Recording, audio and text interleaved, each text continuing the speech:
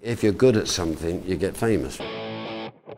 It was not the end or the be-all of doing this. I just want to be a good band.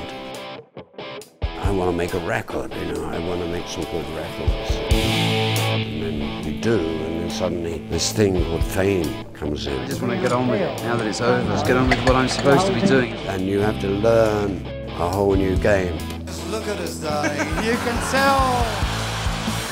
So I'm always being very careful not to be too famous. There's two places in this world where I can get some peace and quiet. One's on stage and the other one's in the studio.